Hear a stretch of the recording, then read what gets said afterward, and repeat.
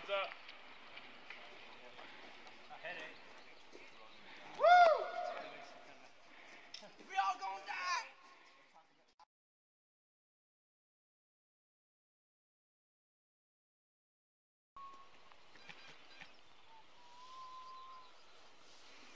Play some music.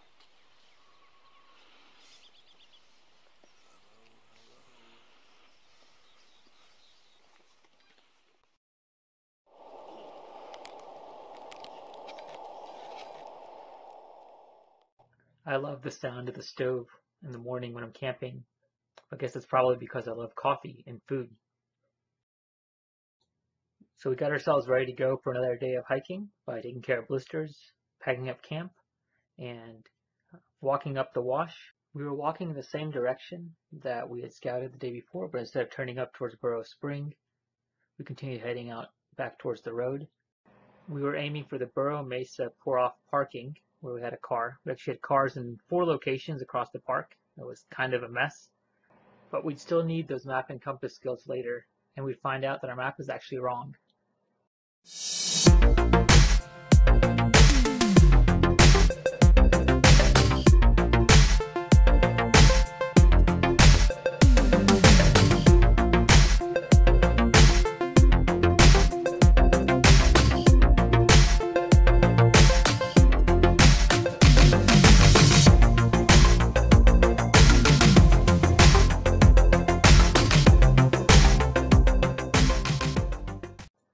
The sun came out and we were reminded that we were in a desert. Just an example of how much conditions can change very quickly. We had rain, we had sun, we had clouds.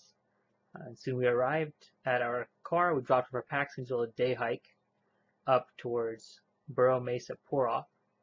And this is actually the spot where, in the intro video, some of our guys spotted a rock slide caused by some mountain goats. Unfortunately, I had the camera and did not have an angle on the rock slide, but you can see how getting caught in a rock slide at a place like this would be a really bad day.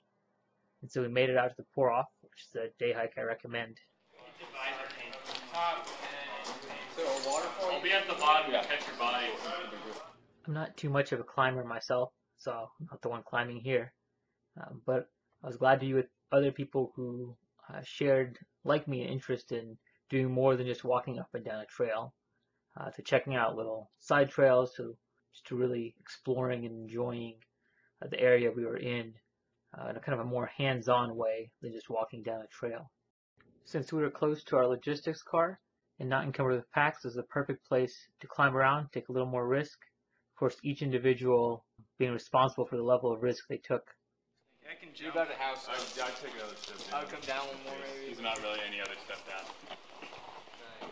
Nice. Watch out. Ah!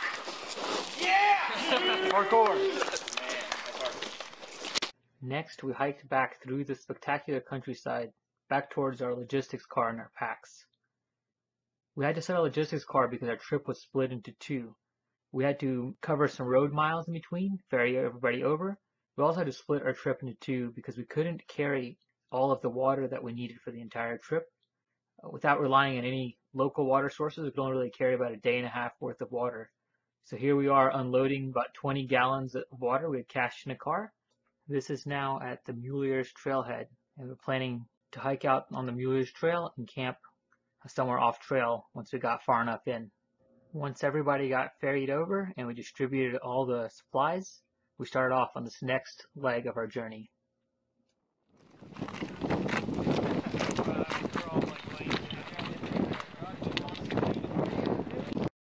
You definitely feel it when you add 12 pounds of water back into your pack. But we were on a trail and the going was fairly easy to start with. We were enjoying the change in scenery. In the previous video about this trip, I had mentioned how going out to the wilderness you have to be ready for not everything to go according to plan. And we already made a few changes to our plans. The first half of the trip by Tule Mountain and Burrow Mesa was actually our Plan B itinerary because we couldn't get permits for our Plan A because we came in peak season and there were already too many people on that part of the trail. Paparazzi's always following me. Here we found an excellent spot for our lunch break. So we just passed Mueller's Spring and headed into the part of the trail where there are a lot less people. For this second half of the trip, we also made a significant change of plans. Our original plan included a lot more miles with a different start and end point. We would pre-position 2 different cars.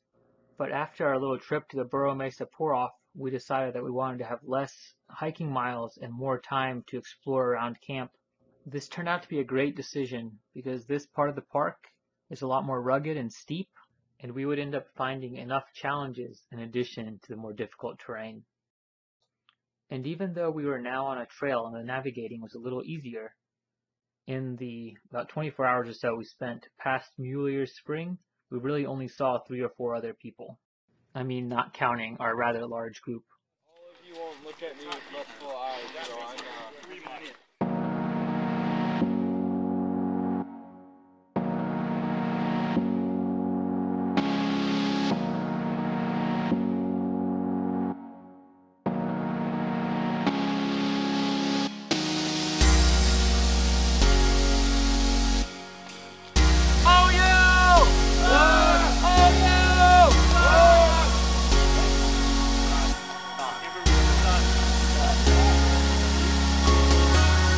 Wildcat!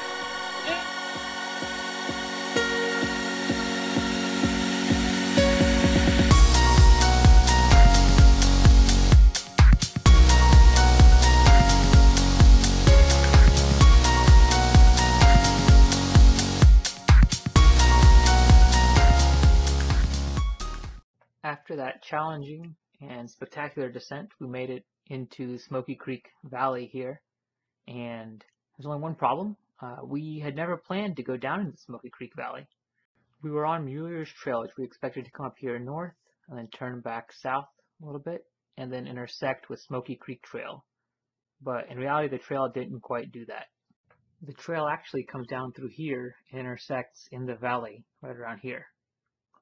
And we started to figure it out when we started getting a funny angle on Mueller's and we were still kind of back up top. But then when we found that really steep descent, we knew that something must be a little bit off. But we were on the trail, and so we just continued following the trail. And how we knew that that was off is that we were looking along the map and said, where could there be a steep descent? Well, there could be something right around up here. But the problem is that if we were there, we would have had to travel a much longer distance. And in between us and Mueller's, there would have been these mountains, which there weren't. So we knew something was off.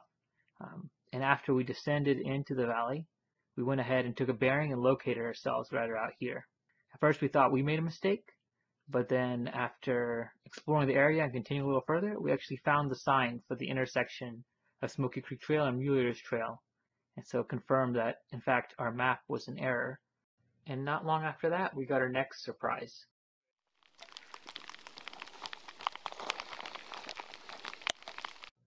The rain kind of pushed us to go ahead and set up camp, and we definitely didn't want to backtrack to the place we were originally planning to camp because it would have involved going back up that steep descent we just went down with our almost full packs.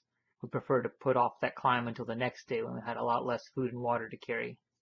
So here we are hanging and covering packs to be ready to get a little rain overnight, since this was the night when we had the highest chance of rain, and we were obviously already getting it. We were already within the zone where our permit allowed us to camp, and we had an excellent view, so we figured we'd go ahead and enjoy the rest of the evening, which, for those who were so inclined, would include a little bouldering.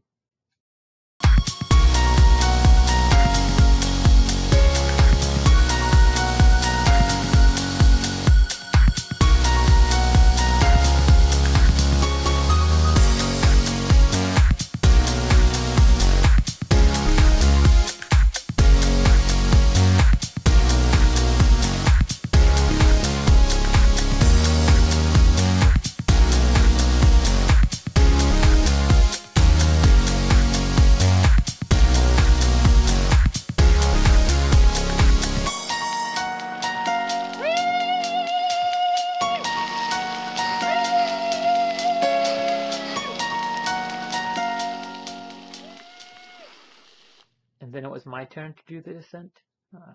Chose the sliding in part for the fun of it, and in part because it was really challenging to find a safer way to descend on the really loose slope. It was wonderful to be in the middle of nowhere again off the trail, although this time not so far off the trail, just enjoying exploring the wilderness with a group of friends. Occasionally really animated and loud friends. You're like my hero! Right. I'm my favorite guy! I love that guy. The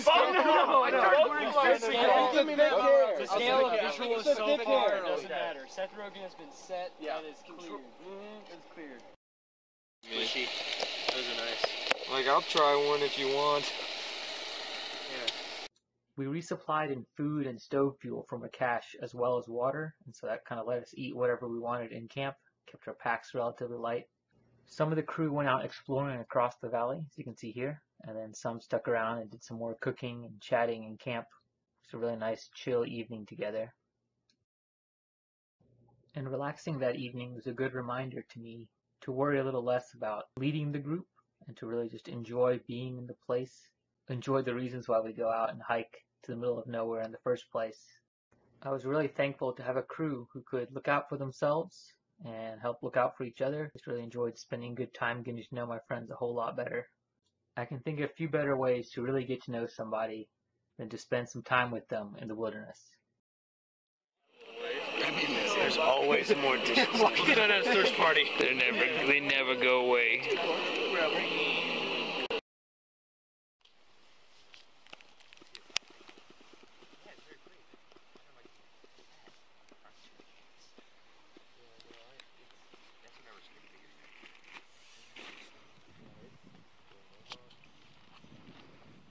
We weren't in a hurry to break camp the next morning because we just had a relatively short hike out. We'd also gotten some rain overnight, so we wanted to make sure everything was relatively dry when we packed it up. This right here is my shelter, which I shared with one other person. Technically that's a one-man tarp, but you just curl your feet up a little bit when it starts raining, and we did alright. But inevitably, we weren't quite happy with all of our gear choices. Inflated? I don't know if mine does too, because it's definitely not as inflated. Like, usually halfway through the night, I feel pretty close. I punctured my half-length inflatable pad on the first night, and didn't have a good chance to fix the slow leak, so it was that. But still, it was a beautiful place, and most of the gear held out just fine. Well worth the visit, and even if you have to deal with a little bit of discomfort every now and then, well, it wouldn't be much of an adventure if we were completely comfortable the whole time.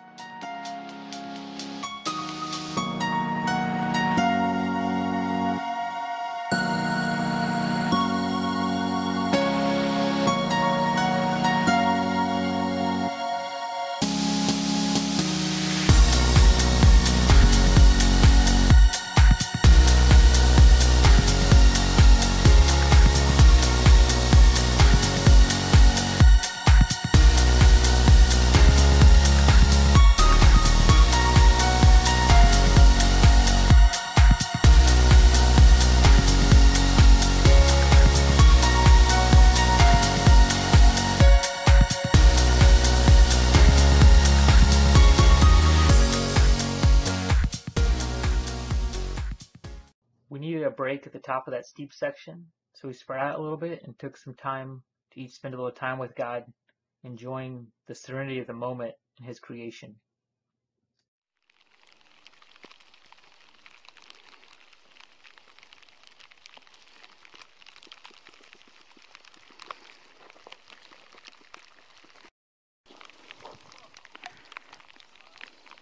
That was a great moment in the midst of a really excellent trip. Photos and videos just don't do it justice, which of course is why you've got to get out there and do it for yourself.